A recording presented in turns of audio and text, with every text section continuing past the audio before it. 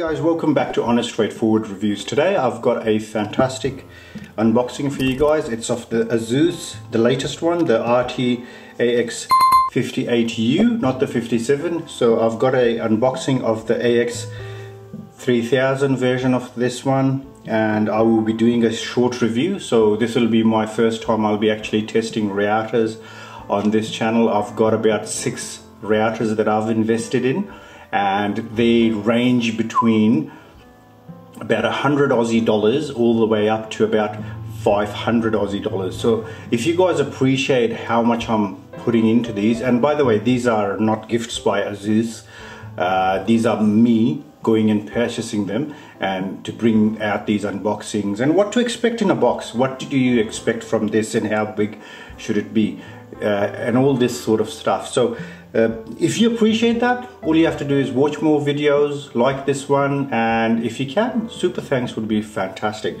Alright, so this is the box. This is what you get from Asus. Alright, so this should be pretty powerful for most needs. Alright, so let's get into this box first.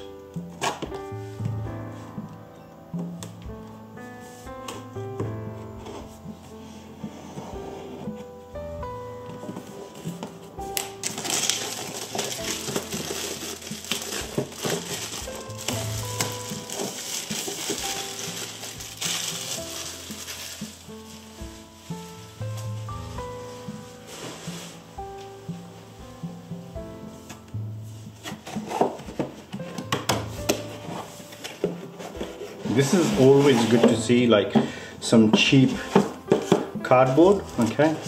Not always good to see, but let's see what do we get.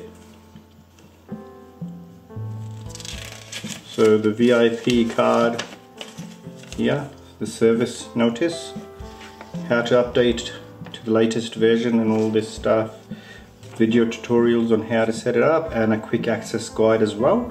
Now this is the size. To be honest, this is a very good size for AX3000.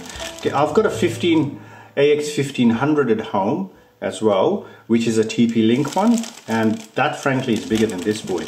So this is fantastic size. It's absolutely fine. Can't go wrong with this. So these go out like this, they go out like that as well. So those are the antennas. So let's see what do we get in here. So we get the WAN connection, we get a few LAN connections as well. We get the WPS key, which I strongly recommend to turn off, and we get a reset key instead of a reset pin, which is always great to annoy yourself. You've got the power and the power button, and you've got a USB cable so you can connect a hard drive to it. This is fantastic, very well built. I am always, if you guys are new to this channel, I always like stuff from Asus. I'm a bit of a fanboy, so a bit of a disclaimer there. For everyone that is this review and everything as unbiased as it can be a bit of a unbiased because I'm a bit of a fanboy. Alright, so let's get this out of the box. So what do we get? So this is disappointing. So Cat E5 only, okay, which is not the best. I would have loved to see a Cat 6 in here cable, but Cat E5 is not that bad, not that far behind. So what is this? So this is the AU version. So this is what you get with this. Oh, so it's got a few. So this, I believe this is UK. Okay, this is UK. And all right, so you just slip that on and you can have US, UK or Australia, which is really nice to see. This was bought here in Australia in Officeworks, so it wasn't bought from Amazon or anything like that. So it should have had the Aussie stuff, but it's great to see that Asus includes all of this.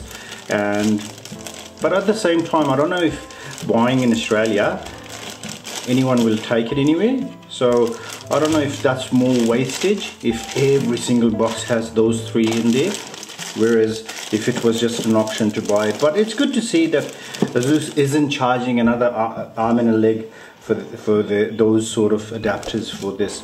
So that's great to see, and that's basically it for the unboxing. I hope you guys enjoyed it. Thank you for watching it to the end. I really appreciate it. Take good care. Bye bye.